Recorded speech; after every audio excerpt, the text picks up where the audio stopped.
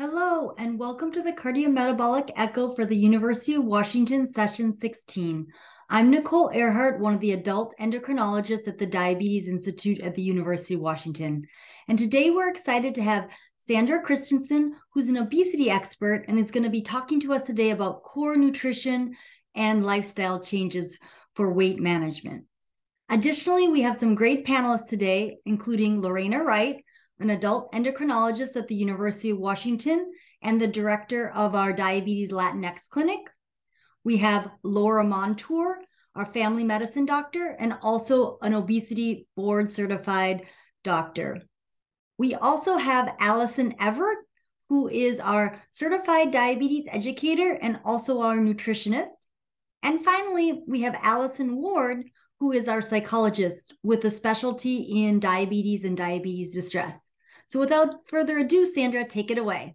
So today's topic is core nutrition and exercise changes for weight loss.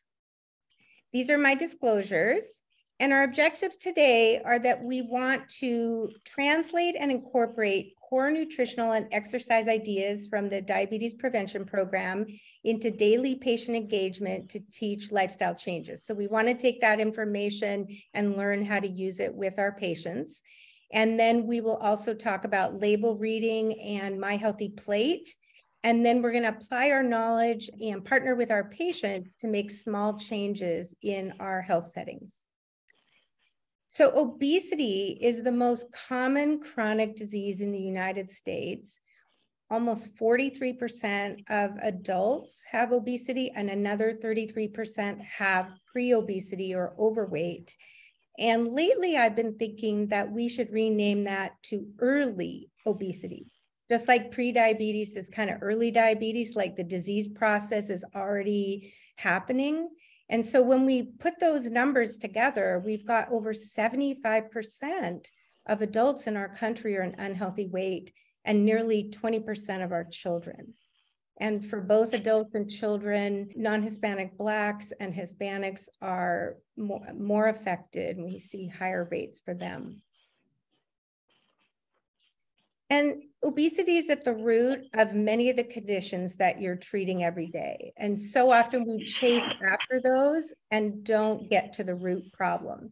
And so that's what we're going to focus on today, is the importance of doing that and why we want to incorporate lifestyle changes for our patients. So the goals of obesity treatment are just like any other chronic disease, not trying to cure it, right? We're trying to manage it and improve health outcomes. So our first goal is to just prevent further weight gain. Most people are on a trajectory of gaining, and we want to stop that and then induce some weight reduction. And then we really want to both prevent complications and improve any that already exist, and of course, improve quality of life. So we know that a 5 to 10% weight reduction can have some significant health benefits, and that a greater reduction, of course, would have more benefits. So the goal is rarely to get somebody to a BMI below 30 or below 25. Just like with diabetes, when the target is an A1C below 7.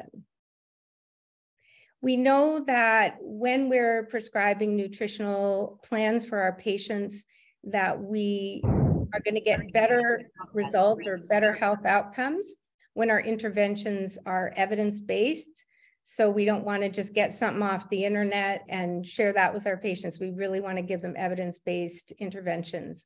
We want those interventions will address both the quantity and quality of the food that our patients are eating, and then we have to choose interventions that they're going to be able to do and that they're on board with.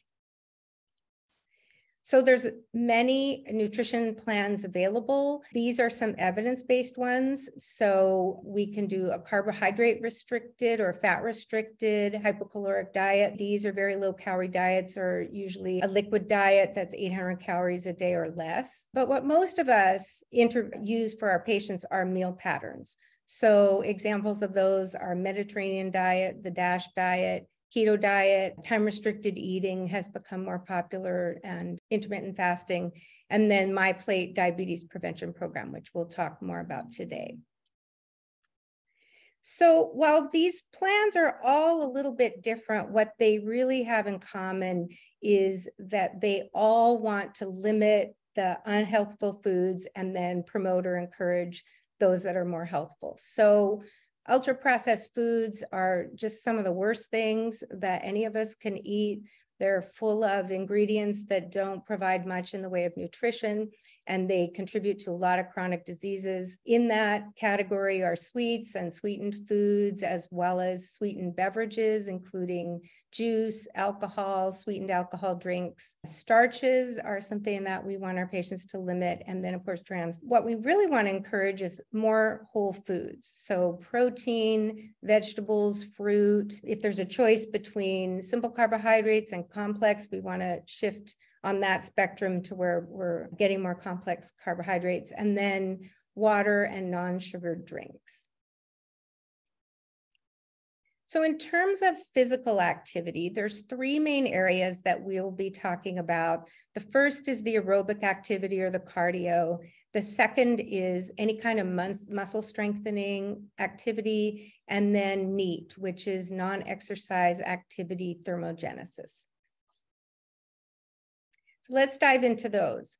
So the physical activity guidelines for Americans recommend that we all get between 150 and 300 minutes per week of a moderate intensity activity. So that could be walking, slow bike riding, swimming at a slow pace, or 75 to 150 minutes of vigorous intensity activity. So running, cycling, things that are really intense, aerobics classes, that sort of thing. And people might get a combination of those, maybe 75 minutes of moderate and 40 minutes of vigorous, and we want to have a combination. And then there's lots of benefits if we go beyond that. For many of our patients, we're not coming anywhere near these targets, and we'll talk about how to incorporate them into a plan, but this is what's considered to be the gold standard for health for all of us. We want those activities to be spread out over the week as much as possible rather than the whole weekend warrior thing. That being said, if that's not an option for your patient, then we just want them to do whatever they can, whenever they can. And then we also know the benefit of muscle strengthening activities, and ideally someone would be getting about 2 sessions of that a week. That would be Pilates, strength training, resistance bands, any of those activities. Even yoga can be a muscle strengthening activity. As people age, their muscle mass declines, and in particular for postmenopausal women. And so it's really important that we incorporate strength training into our patients' plans and really focus on that as people age. So NEAT, or non-exercise activity thermogenesis, is just those things that we do all day long, where we're active and taking the stairs instead of the elevator, where we park further away, and we're really trying to just get more steps into our daily activity. We know that just sitting is not good for us at all, or just laying, and that we want to do anything we can to get moving, and also to break up the times. For those of us, that sit for a living, we don't have the option of being on our feet all day long. And so we want to, have a strategy to get up every hour or so if we can, and then having people, or suggesting to people that they come up with more active hobbies rather than more sedentary ones. So now that we know kind of the basics of the nutrition and physical activity guidelines, let's talk about how we can implement them into our primary care appointments. And this is probably one of the most challenging things in primary care, whether you're doing lifestyle for diabetes or obesity or other chronic conditions. It's really hard because you have such a limited amount of time. And I, see patients just strictly for obesity, and we have a lot to talk about in our long appointments that I have with them. And so you have so much less in primary care. So we're going to talk about ways that you can just start small and bring these changes into your patients' plans. So we always want to do things in a stepwise manner. We talked about the eating plans, we talked about the physical activity recommendations. It is ineffective to tell a patient what I just told you.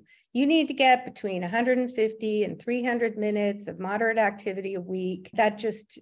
People just get so overwhelmed they can't even get started. So we want to really do it in a stepwise manner. We want to individualize it to our patients, meet them where they are, make it be about them. And then we really want to match it to the disease burden. Some people have a lot of health challenges and it might be more difficult for them to incorporate, for example, physical activity. But we also want, when someone has is in a severe state, we really want to be aggressive at the same time. So there's the traditional way that most of us were educated to be providers is we're the experts, we tell the patient what to do and they do it. And that just doesn't work with lifestyle treatments. It might work in the ICU or the emergency room, but it really doesn't work when we're helping our patients with chronic issues. And so we want to take on the role of a coach where we say that, we're the coach, patients running the race. They know their lives, they're the experts, and really elicit what's important to them, and then start there with any initial goals, and then build on that with them being the expert on them and their lives. So something that's really important is if we can connect our patients' challenges with quality of life issues with what it is that we're suggesting that they do, in particular with eating and exercise. So really common issues for people with obesity are to have stamina issues. They get short of breath when they run their errands, go to the grocery store, a lot of joint pain. And so if we can help connect those issues that they're bringing to us and the things that are motivating them with the changes that we're suggesting, that can really go a long way. And then people really have some skin in the game. So again, we want to gradually incorporate changes into our patients' lives. We want to start substituting less healthy behaviors with more healthy behaviors. We want to help them set goals. We want them to be small and achievable. We really want them to feel successful and to build on that success. We want to use self-monitoring tools like fitness trackers, smartwatches. There's lots of phone apps, even notebooks. Some people really like paper and pen still. We want to utilize the brain's reward system by helping our patients come up with small non-food rewards that are frequent. I liken this to potty training, where we really lay it on heavy with people at first, or our little kids at first, and then we don't usually need to as time goes on. And then super important to teach them not to keep tempting things in their environment. So many people think they should be able to resist them, but the brain just doesn't work that way. So if you're trying to assess your patient's current eating patterns, these are some questions that you can ask. You can do this with the patient. You can have your MA ask these questions. You can give them a questionnaire prior that they bring in with them, and you don't have to use all of them. You can use the ones that you think apply to that patient, but you really want to get some specifics about their current patterns before you start to zero in on what is the next step for them. So we'll talk about how to read nutrition labels. So the first thing on the top of the label is the serving size, and that is determined by the manufacturer, not by any agency that says this is the good amount of food. And what the manufacturers will often do is make it a very small serving size so that it looks like it's not too much of anything for the patient or for the person. The second area in the pink is the calories. And then in the yellow, we see the nutrients. So we list fat, cholesterol, sodium, total carbs, as well as the fiber and the sugars, and then protein. So one trick with the carbohydrates is that you can subtract the dietary fiber or the sugar alcohols to get the net carbs. because though, the fiber and the sugar alcohols are not absorbed. And then you also want to look for the added sugars, and you can also determine that by looking at the actual ingredients. And then on the right in the purple is the daily values. We know that it's low if it's 5% or less, and 20% or more is high. So the ideal is that people don't get more than 10 grams of total sugars in a serving. I actually think that's really high, but for patients that are having foods that have labels on them, we really are happy when they get below 10 grams. I like to see a 10-to-1 calorie to protein ratio, because that means that there's a good amount of protein in this food. And you really have to watch those grams of carbohydrates. And if they're not coming from the sugars, they're probably coming from some sort of refined starch. So My Plate gives us a really easy way to look at a meal pattern. And the ideal is for a 9-inch plate, we want to fill at least half the plate with vegetables and fruits. Really want to emphasize the green veggies. While this says to limit fruit to half a cup, I think it's better to have fruit than starch or other refined carbohydrates. Fruit has a lot of fiber in it. So when you're thinking about your particular patient, you can modify this as needed. We really want to limit the starch to 1/4 of the plate, but it isn't necessarily required to have it on there. So less is better. Rice, potatoes, pasta, those are all starches. Corn and peas are starches. So things like the beans that are pictured here are a good option to have on the plate. And then the other 1/4 is protein. We say about 4 ounces for women, 6 ounces for men. And there's a lot of meat substitutes out there. Many of them are starchy, so we want to stay away from those. So when we're talking about nutrition goals, we really want to focus on making one change at a time. We want to ask the patient, what do you think would be a good next step for you? What would you like to focus on in the next whatever period of time it is till the next appointment? And you want to, as I said earlier, make it a small goal. So sometimes people will say that they're going to pack their lunch to work, and that's the change that they work on. Or they'll start tracking their meals, they'll plan their meals. A lot of people eat less frequent meals, but larger portions. So planning regular meals throughout the day is a really solid goal. Some will make a choice to limit their ultra-processed foods to a certain number of servings a week, which is a big reduction from what they're having, and then increase particular foods. So sometimes I'll recommend people, add protein to every meal or snack that they have. So in terms of physical activity, we really want to assess what the patient is currently doing, what their readiness is, and if they have any mobility issues that might need further evaluation. I frequently refer patients to physical therapists for deconditioning and for assessment of any issues that they're having, so that they're in a better place to be able to do physical activity. You always want to find out from your patients what's worked before for them, what was successful, what kind of challenges that they had, their preferences for certain activities. People have different barriers for certain activities, or at least they perceive that they have barriers. Usually it's a combination. And then something we have to think about is we don't want to send somebody out walking if they're not in a safe situation. So with all this, where do we focus with physical activity? What we really want to do is build a routine. So we want to get that established, and usually with a pretty small goal, and then we can build on the consistency. So I think it's better for someone to walk for, 10 minutes 3 times a week, and then build on that pattern than to say, do 30 minutes every day or 30 minutes once a week. We want to get it into their daily routine as much as possible. And we start low and small and then build from there. You may have patients that are already really physically active, and so you might just need to tweak this. And then we want whatever they're doing, they might not ever meet the guidelines, but we want what they're doing to be effective and sustainable. And the activity that your patient wants to do that they love or enjoy the most is probably the one that they're going to do. So again, we focus on just making one change at a time, elicit our patients' goals. Examples, as I gave, is, can you walk 15 minutes 3 times a week? Can you get on your exercise bike for 5 minutes, 3 days a week?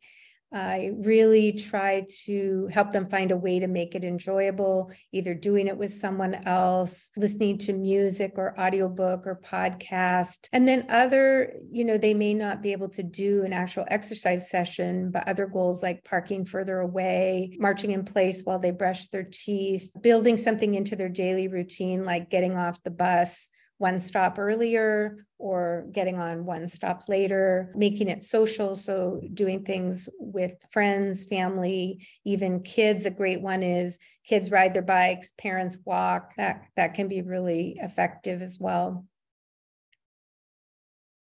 So at my last obesity conference, we had John Jakasik come and speak to us, and he does all this amazing research about weight reduction and physical activity. And this is what he emphasized. We all need to sit less, stand off, and move more.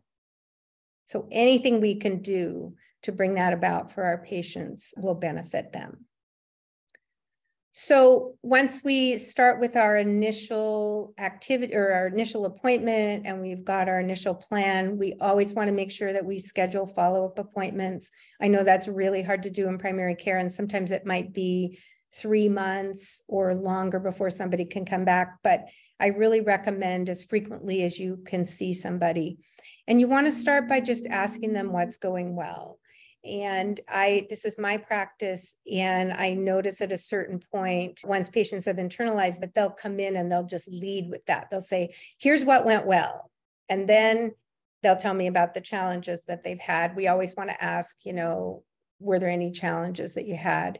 We want to reinforce any and all efforts that they make, because people are really hard on themselves. And if they don't do the goal perfectly, they will think, they failed. And so you really want to say, no, you didn't fail. You walked this many times, or you went swimming, or whatever it was that they did. You want to keep building the goals one on top of another. So once someone's established a certain routine, you want to ask, would you like to increase how often you do this, how long you do this, the intensity, and let them make that decision. And then always want to provide them any kind of education and resources that might be helpful for them. And then schedule the next follow-up before they leave so that you can check in with them again. So here's my clinical pearls. You really just want to meet people where they are. And it's far better to focus on the patterns and then get more precise as things progress. You want to take established habits and piggyback new ones onto them. So I was mentioning, if somebody's doing some regular aerobic, you could ask, could you add 5 or 10 minutes of strength training onto that session? We really want to utilize the brain's reward system. So we want to make it a pleasurable experience as much as possible. Initially, consistency of a pattern is far more important than the degree of that change. You can always build on it. And then as you coach your patients, as you're there for them, and are their strong supporter, they will learn to internalize that. And then you can help activate that inner coach for them and help them come up with things that they can say to themselves when things are challenging. So in summary, today we have learned that the best way to engage patients is to connect their lifestyle choices with any quality of life concerns or goals that they have. We want to implement any nutrition or physical activity changes in a stepwise manner, and then provide education, resources, and support. All right, time for questions. Thank you, Sandra, for that great discussion. And I think this is what we have to figure out, how to motivate and support and empower our patients. There was an interesting question in the chat. There's 2 parts to it, but the first one is, what about weight yo-yoing? How do we support sustained weight loss in our patients? Any tips or pearls on that? Or what do you do in your clinical practice as an obesity specialist? Well, that's a hard one. And that's why I was really emphasizing consistency. right? People can get so excited in the beginning and they just want to do everything and make all these changes, but then they can be difficult to sustain. So you really want to start off with a consistent pattern that you build on. The other factor is that the body metabolically adapts to weight reduction. So it will increase hunger hormones, decrease satiety hormones, even reduce the resting metabolic rate. And so it's a very physiologic thing that can contribute to that weight yo-yoing. So there's a lot of things at play, but really focusing on consistency can help the most. And that's a great point, I think. And I also tell my patients, like, well, if we lose 30 pounds and we're able to maintain 20 pounds of weight loss, that's a great goal. I usually set that boundary at about 10 pounds. If we have more than 10 pounds of weight regain, what additional steps do we need to take? Do we need to add back a medication? Do we need to change something in the lifestyle? So I'd love to hear from Laura as well on that. Any tips on how to keep from weight regain? Well, I think initially when I see patients, I do set them up for the idea that their body is going to adapt during weight loss. And I really, like Sandra said, I think support is really critical. So when they do hit those periods, we're going to catch them hopefully sooner before they've regained, most of their weight back. So I think the support, coaching the patient so they know about this adaptation that's happening. And then, when they do start to see it, then we can support them. Great point as well. So the other question that was as part of this question was about healthy at every weight. How do you discuss that with your patients, and how do you address that in your weight management clinic? Yeah, that's a really great topic, because what's behind the, health at every size movement is to not shame people for carrying extra weight, and to help them learn not to counter that internalized weight bias, right? So when people have been discriminated against and stigmatized, they internalize it and then they turn it on themselves. So that's such a valuable movement for just self-acceptance. And what I will tell my patients is, when you can love and accept yourself, you're in the best place to make changes, right? Because fear-based changes might be successful initially, but not good for the long term. You can't sustain that. So accepting who you are doesn't mean that you don't want to improve this condition, this chronic disease of obesity. And so it's a hard one. At first, they seem like polar opposites, weight reduction and seeing it as a disease, and then health at every size. But really, I think they can work really well together. Great points. And I agree. I sort of talk to my patients that we want to empower you at your current weight, but we're always going to talk about if it would be beneficial for your health, for weight loss, medications, lifestyle that might change that weight over time. But we are going to empower you at your current weight and then, work with you together. And I think it is also reading the patient, right? You might take one different approach from one patient and another approach to another patient. And it really is just finding out and asking the patient, how best do you want us to talk about this issue? Because it is a hard one, definitely. Any other questions for Sandra? There was a question about central obesity. Any thoughts on patients who are negative for Cushing's, where we know that's a rare 1 in a million diagnosis, but that visceral or central obesity? Any additional imaging or evaluation you do from a hormonal standpoint? And then number 2, anything you use to target that central obesity specifically? Yeah, so central obesity is a state of insulin resistance. And so anything that you can do to reduce the insulin resistance. So a reduced carbohydrate diet, activity that's divided into multiple sessions. So if someone can get at least 10 minutes of a moderate aerobic activity, they're going to get some insulin sensitizing benefits from that. And if they can do more sessions in a day, then they're going to get a synergistic effect. So from an insulin resistance perspective, 3 10-minute sessions is better than 1 30-minute session. So those are the kind of things I do to target that. I always check a fasting insulin level. And so if that's elevated, I'm going to put them on metformin right away. Even the GLP-1s, which aren't specifically targeting insulin resistance, seem to reduce it as well. So for someone with central adiposity, we want to take that very seriously because they have elevated cardiometabolic risk. And we want to be aggressive with nutrition, physical activity, and pharmacotherapy for them. Thank you for those great points. And why don't we go ahead and start sharing our case? Does our case presenter want to give us a little information about herself? Go ahead, take it away. My name is Banisha Shrestha. I am a family nurse practitioner. I work for CMAR Clinic up in Everett. I've been with the clinic for about 5 years and been seeing a lot of patients who have diabetes. Should I just jump right in with my presentation for today? Jump in. We want to hear all about it. Yes. All right. So I have a patient today. She is a patient of mine. I've known her for about a little close to a year. I've seen her 6 or 7 times, I would say, in total this past year. She is a 49-year-old female Caucasian patient, comes to see me for diabetes. She has uncontrolled diabetes and a few other issues. She does have insurance. She has Molina Apple Health, so state funded. Her past medical history is pertinent to other than diabetes. She had a history of thyroid nodule, and I'll come back to that. Also has hyperlipidemia, hypertension, osteoporosis, sleep apnea, and does not use her CPAP machine. She also has history of major depression, general anxiety, a PTSD, chronic pain, and now is battling with homelessness. Oh yeah, and also debilitating migraine. Currently, this patient is on following medication here down on the current medication list. She is on Lantus, which is a fairly new medication. I started her on Lantus about 2 or 3 months ago. It hasn't been that long.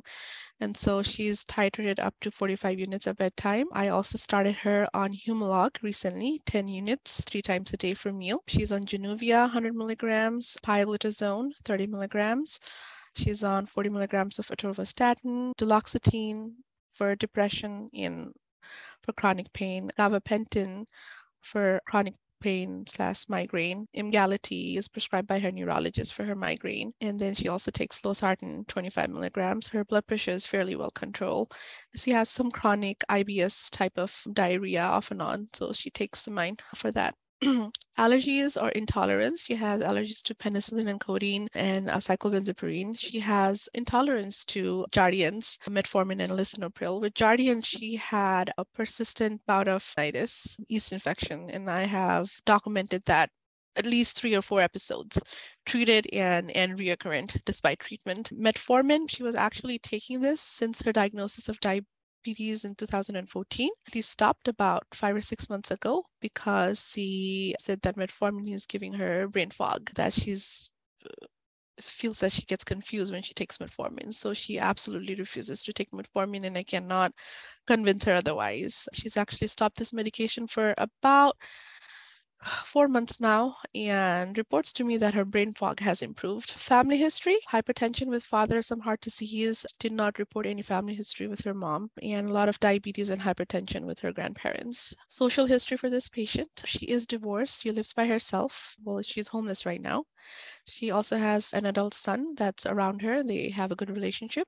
Her mom is also around. She's actually in between living with her mom and in her car right now. Prior to that, she was living independently in an apartment, and she ended up losing this apartment about 6 months ago because she was not able to keep up with her education level. She has some college. Previously, she was working as a CNA and then stopped working because she injured her back. Since then, she's been kind of back and forth between working at a gas station to being an Amazon delivery driver. For the past 2 years that I've known of, she has been unemployed, and she's actually been trying to get her degree in as a mental health counselor. That has kind of come to a pause right now because of losing housing and all of that. Like I said, she's divorced.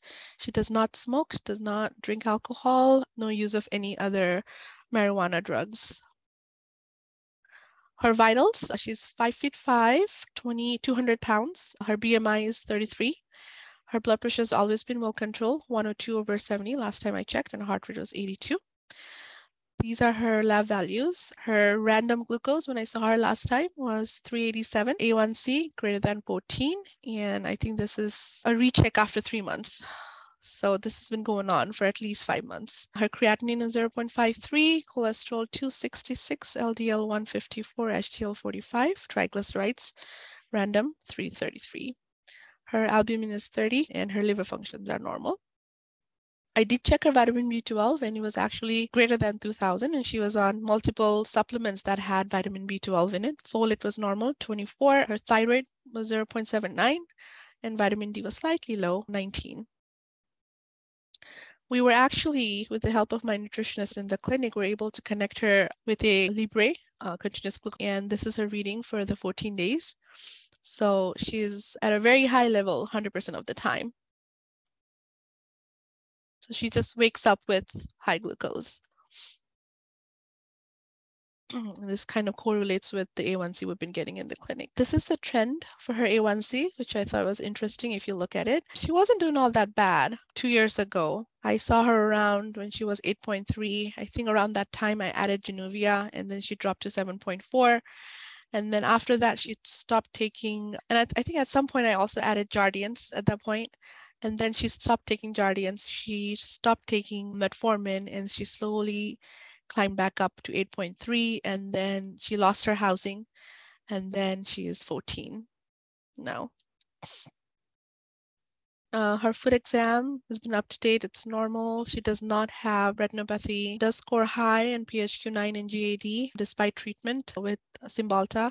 And she also has her mental health counselor that she's been seeing for a while. She's up to date with her dental visit. So these are some of her barriers, so to speak. So just to sum it up, she was well controlled, or she was fairly well controlled at some point, and then suddenly 5 months ago, took turn for worse after we stopped metformin and Jardiance, and then she was in Januvia.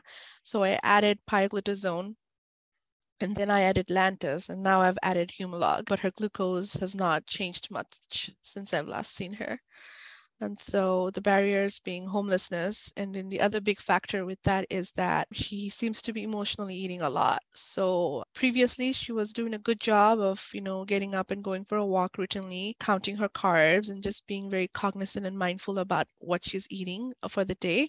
Now she endorses just, eating a lot of processed food, chips, packaged dinners, a lot of emotional eating, does not like vegetables. Some days she doesn't eat at all, and some days there's a lot of snacking. This is her typical meal. She usually does a bowl of cereal with 2% milk, a diet soda for in between meals. Sometimes she'll drink regular soda, lots of Hot Pockets. PB&J is her go-to meal. Frozen mac and cheese. She would also Panda Express frequently, and then sometimes just, drive through. Lots of bags of chips from what I recall.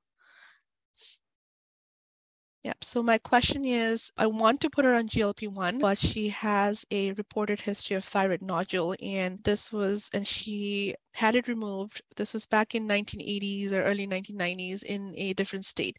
I have no access to any of her records, and she does not actually remember what clinic she went to, exactly what happened, if it was just a nodule, was benign. We're not sure. She vaguely recalls that she was told it was cancerous, but she actually still has her thyroid gland, and her thyroid level is fairly okay. She's not getting any thyroid replaced. So I want to put her on GLP-1. I think she would benefit from metformin, but I've tried my best and I cannot convince her to go back on it. She refuses. I think insulin will help out, but when it comes to insulin and having her take it 4 times a day, and with her being, in and out of her mom's home and living in her car, I question the feasibility of it long-term treatment-wise. And that's all I have. So that's a great presentation, and you're obviously dealing with a lot. And I think the most important thing to highlight is you do seem to have such a good relationship already with this patient, which is the first step. Does anyone have any clarifying questions for this patient before we move on to the case discussion? I have some. Go ahead. So for how long has she had type 2 diabetes? She was diagnosed in 2014. 2014. Okay. Yeah. Do you know what, I'm trying to get a timeline as to what's occurred for her. So did she have, I know that you said that she was on LNI in the report. So is her claim still open? Do you know what the return to work possibilities are for her? Her LNI claim has been going on since 2018, as far as I can tell. I have not talked to her directly about what's going on with her case, but I think at this point, return to work is not her goal. The claim was filed when she was working as a CNA and she hurt her back. And then through LNI claim, actually, she was getting some subsidies to pay for her housing. And I think the claim closed, and that's how she ended up losing her income that she was using to, have an apartment.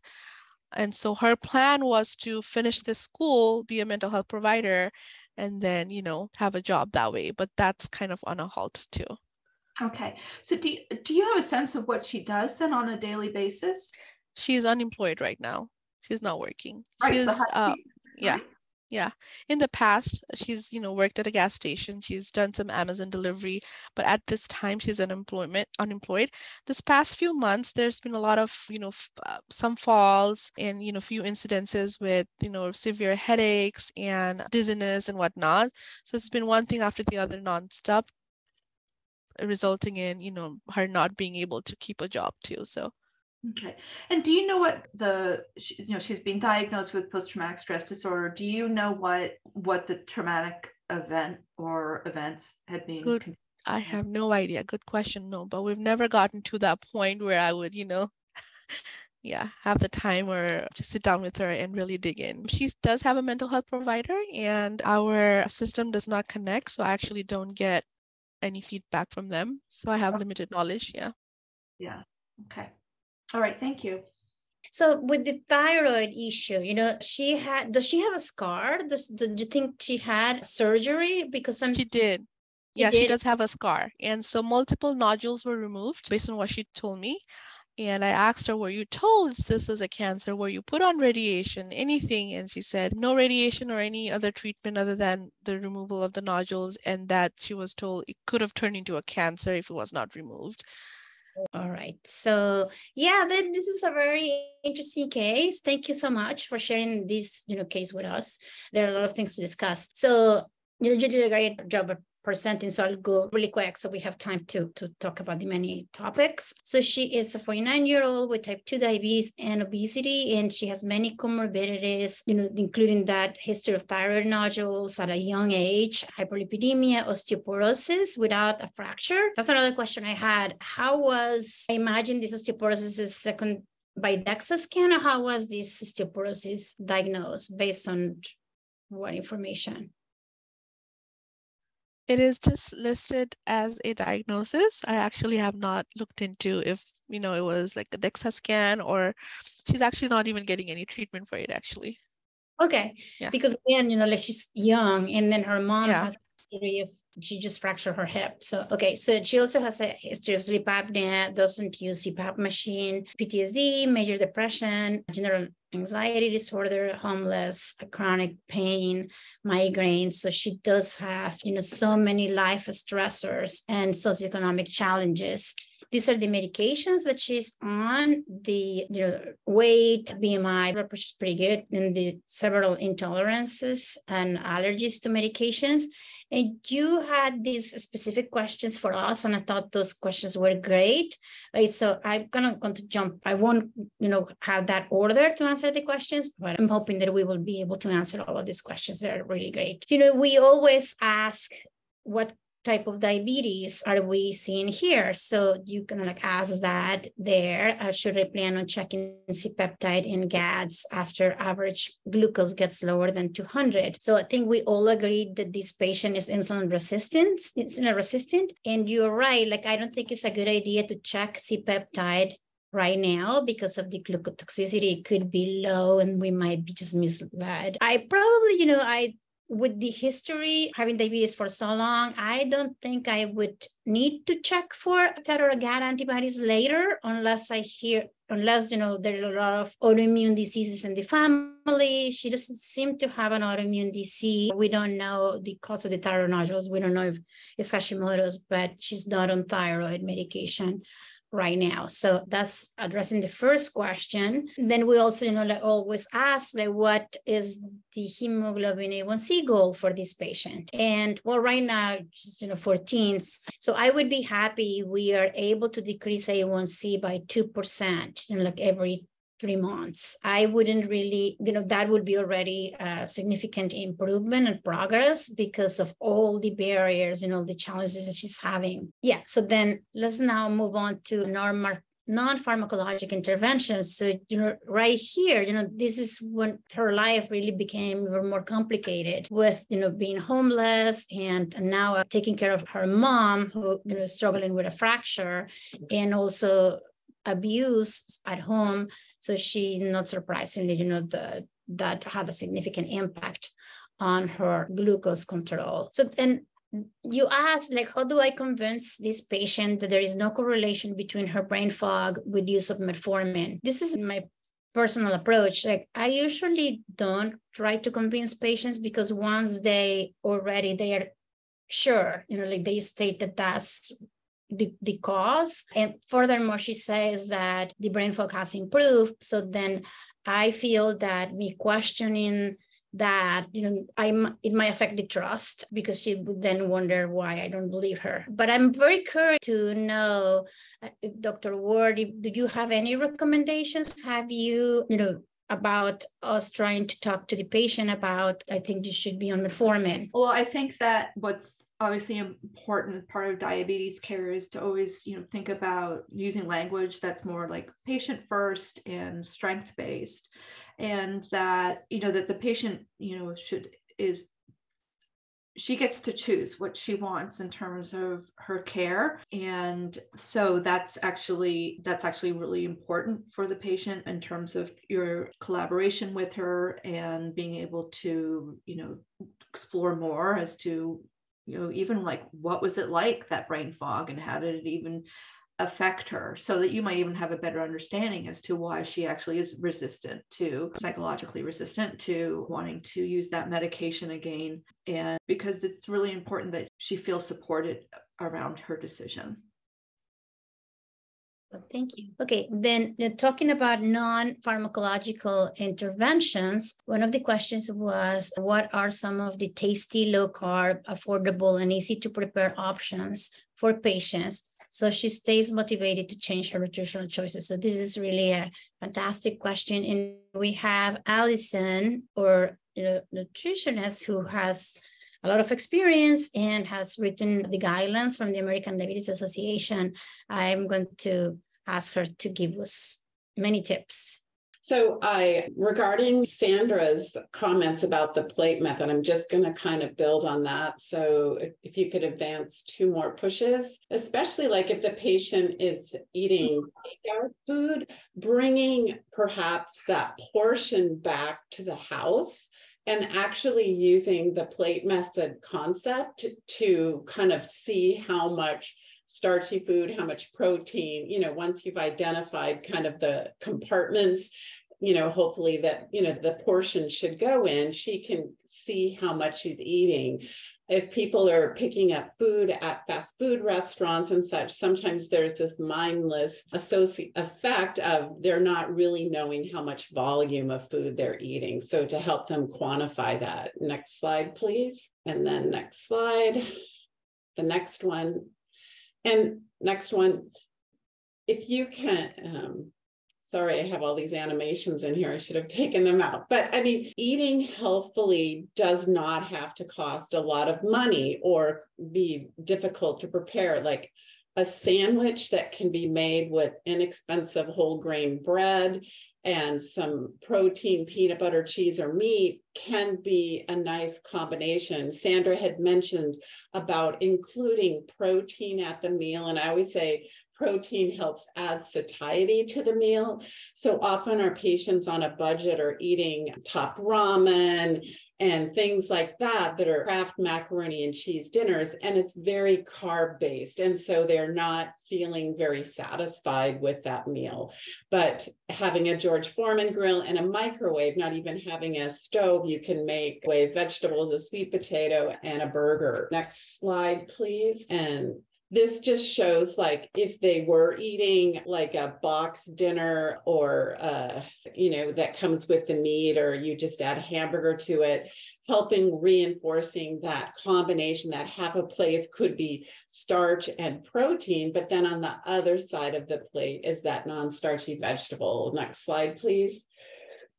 And this just shows you that this can be used with a variety, this plate concept, different ethnicities as well. Next slide, please.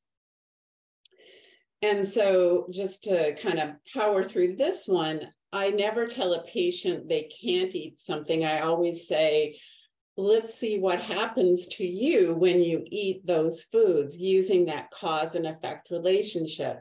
Check your glucose before you eat the whole portion from Panda Express, and then check 2 hours later, and then perhaps another time use the plate method where you're portioning out just a quarter of the plate of starch, using that same strategy of that cause and effect relationship, and helping the patient learn that perhaps they can eat, a lot of the foods that they enjoy, but maybe just changing up the components or the quantity. Next slide, please. This is just to remind you, if you're going to ask about pre and post checking, to make sure you give them glucose targets. Next slide, please. And then just using that plate method very quickly, you could say, what would you eat for dinner tonight? A patient is going to be able to, empowering them to learn these tools. If you just tell them what to eat, it's not going to be as effective as if you kind of help them work through a 24-hour period, and then they can build on that when they get home. Next slide. Next slide. And then I think just checking back in, taking a picture of their meal, sometimes that can help show you what the portions are when you're in the appointment. Next slide. These are some meal planning strategies. I always tell patients eating healthy takes time, and it takes an investment, knowing what their budget is, how many people are they feeding. If you want to eat healthily, like so many of us probably even listening today don't know what we're going to have for dinner tonight. And so if you have limited funds, coming up with 3 menus, perhaps a week. Next slide, please. Meal planning can be a drag. So if she is living with her mother and taking care of her, she can come up with 1 or 2 meals, and her mom can come up with 1 or 2 meals, having some ground rules that when you come up with a meal, it needs to have a non-starchy vegetable with it. Next slide, please. Next slide. And these are just some quick things where if you start with chicken and you make a little bit more, how you can have 2 more meals out of it. Next slide. Turkey's on sale now. You can buy a turkey breast and make a couple of different meals out of things. Next slide, please. So these are all inexpensive cuts of meat, and just showing you how you can repurpose them for different sorts of meals. Next slide, please. Also talking about plant-based meals and beans. Even sometimes people think they're high in starch, but they have a ton of fiber in them, and they're very filling and a great source of protein. Next slide. And then these will be my 3 last slides. These are some recipe website, diabetesfoodhub.org. Next slide. Eating Well, I guess next slide. Eatingwell.com. And then last slide, all recipes. They all have budget option that you can use. Often our patients' food choices result in them gaining weight over time. So sometimes we have to break the cycle of the things that they're always eating by, encouraging them, like, 1 time next week, pick a recipe. You can pick a recipe and your mom can pick a recipe, kind of rebuilding their kind of eating food library. And now I'm done. Great points there, Allison. I think that's great. Specifically I'm going to ask you one other question. For this particular person, when you saw her, what would be your first thing you would ask her what small change she would make or how she would make it? Like, is there one goal you'd have for her initially? Because she is caring for her mom who is disabled right now, and she is stress eating. So what would you choose as the number one thing to address first? Well, I guess if I only had one thing, I would say put your food that you're eating on a plate to have a visual so you can see how, how much you're eating instead of just eating out of a box or a bag. If I had one other thing, I would just say, try to come up with a meal plan for the next 2 days. Yeah. I think have a plan. That's the most important thing. And I did go on to Panda Express and I saw that you can get like a 350 calorie brown rice and 1 entree bowl, but you can also get 3 entrees and a side. So I was like, oh, for budgeting, she could have 3 meals out of that, and that she could select those ones that were the 350 calories and even get a little less rice, right? Because then it would be divided between 3 meals. So I think, I always tell people I'm making suggestions that may work for you and help with your budget, but otherwise I'm just talking at you. What do you want to do is the last thing, right? So go ahead, Lorraine. Great points that Allison made and just great ideas from those websites. Yeah, so then the other question was, what are some options for physical activity for patients who have chronic pain with no access to gym? And I'm actually going to ask Nicole to talk about this. So this website, which is from the National Institute of Aging, was actually suggested to me by an old colleague and former CDE of mine from George Washington University. And what I really like about this website is it focuses on the 4 components for your health and physical ability. So endurance, strength, balance, and flexibility. And what it does for each of those big categories is it tells you like some safety tips for starting those things, and then ideas of the activities that fall in those things. And then it actually has embedded videos that sort of show some of the activities so they have the right position and the right activity. And so this site I found very helpful when people are sort of struggling to figure out what to do. And I might tell them, pick a few days out of the week and and each day you choose a different endurance, strength, balance, and flexibility. When someone who's living with chronic pain, I think accessing all these components, because her ability and endurance may be very low, but if she improves her flexibility and strength, she actually might feel better. So I'd be curious from Sandra, any other websites you use, or what do you tell people for physical activity? Yeah, I didn't know about this one. This is excellent. I'm just doing some work right now on how to help women over 60 be more active. What comes to mind for her is the insulin resistance and getting her, it sounds like she had, I don't know what type of chronic pain, myofascial, but to just get her to move a little bit, if she could choose some sort of activity where she could move for 10 minutes, that would help her depression, it would help her diabetes. And again, start with what would she like to do that fits in the parameters of what she has available. And I think that's a great point. The first thing is for her to pick something small and then to build on it. And I think that's a common theme that we're always talking about.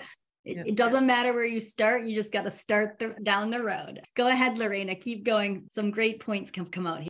Yeah, and then the other question, and this is a great question, a very interesting question, and kind of timely. So can I take a risk and add GLP-1 despite possible history of thyroid cancer? And that would have been my answer, 7 days ago. No, yes, go for it. I still would do it, but I'm going to explain why, that now I'm going to be a little more cautious talking about GLP-1s and a history of thyroid cancer.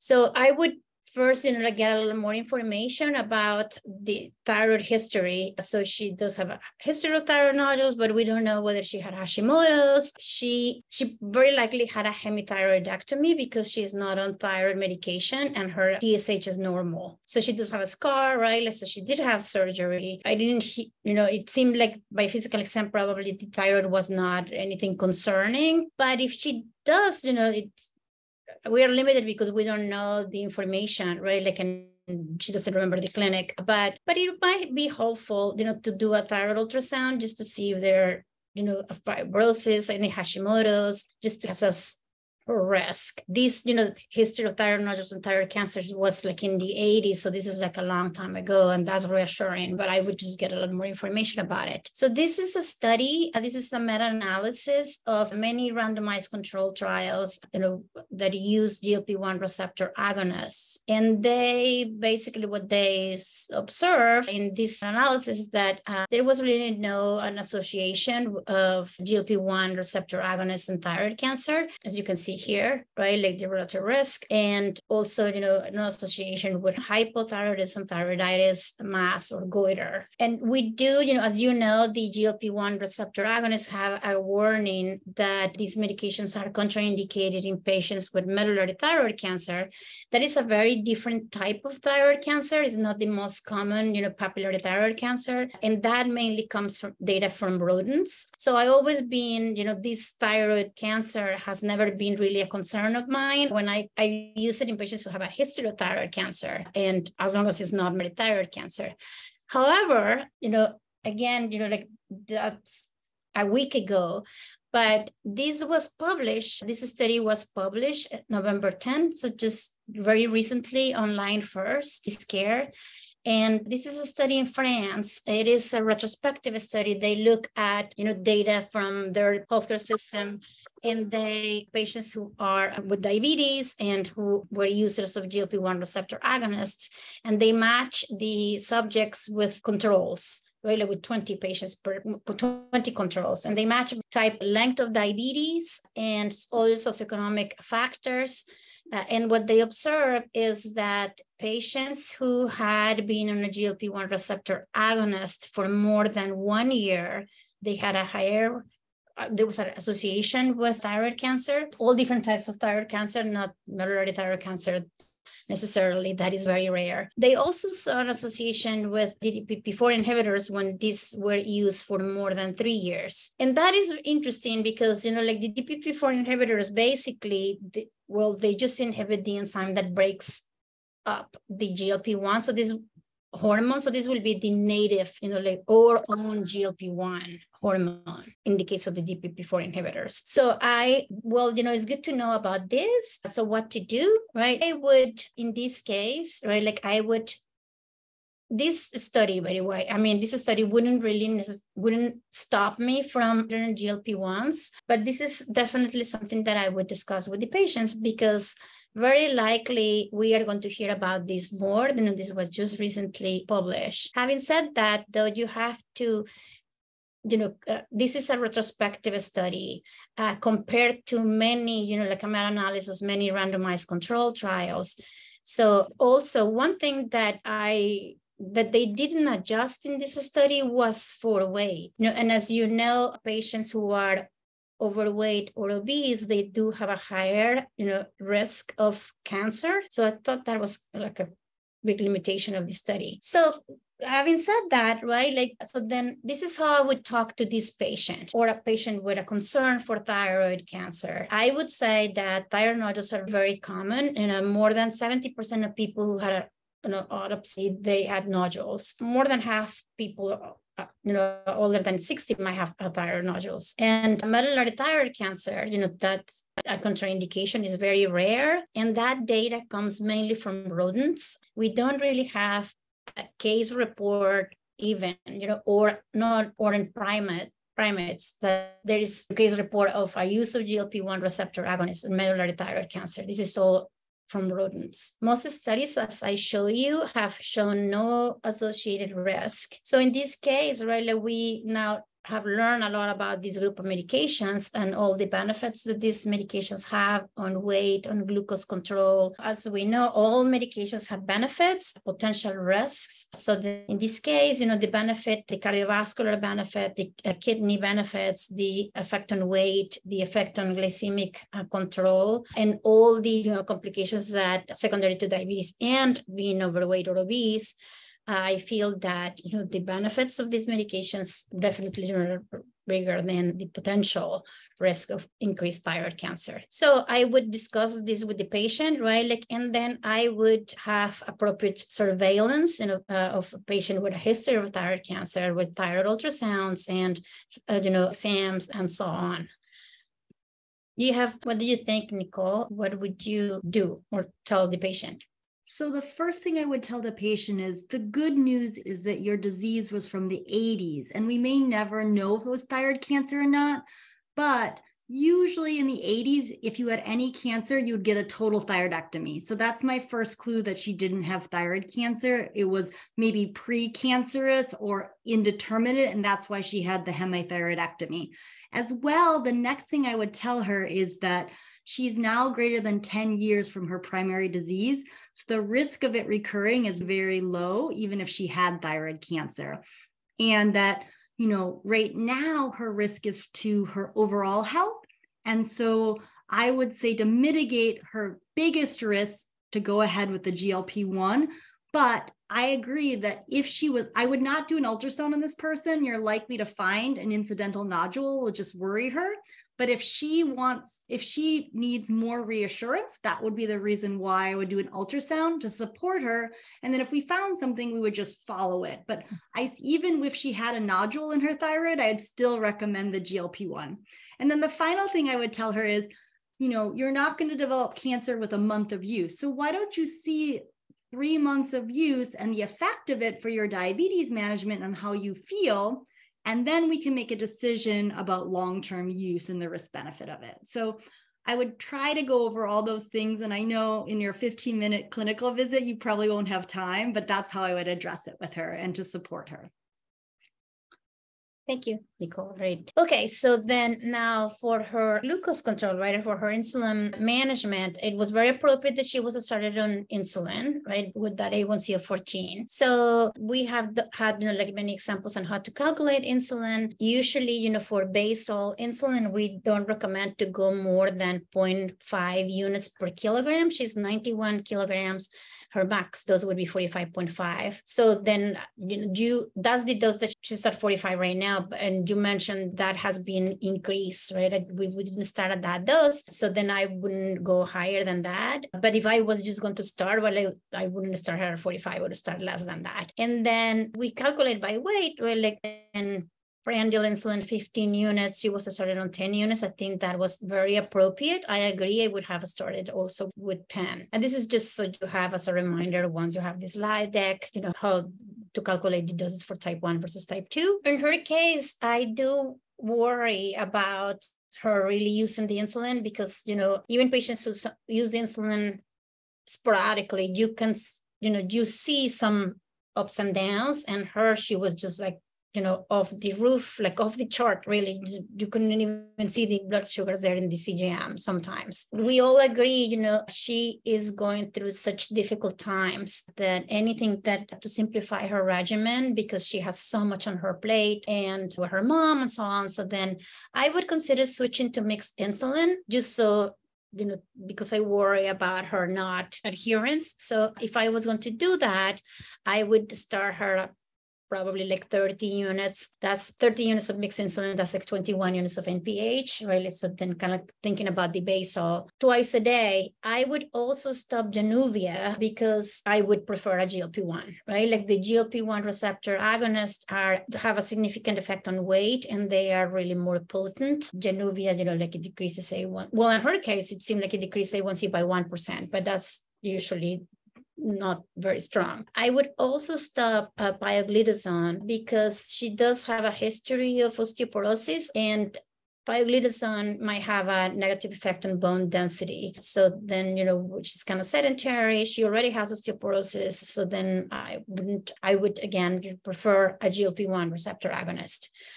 An SGLT2 inhibitor wouldn't help her very much right now because she's, if you remember the mechanism of action of this medication is like causing glycosuria, and she's already very glycosuric right now because her blood sugars are just very high. So then an SGLT2 inhibitor is not really going to add much. I would also ask her, she's reluctant, to start the SGLT2 inhibitor, but I would ask her whether she's still having yeast infections right now that she's not on an SGLT2 inhibitor, just because, maybe I can have a discussion. It is all that sugar in the urine, so then if she's still having the yeast infections right now, I would say, that's all the sugar because of your blood sugars are not very well controlled. We'll work on that.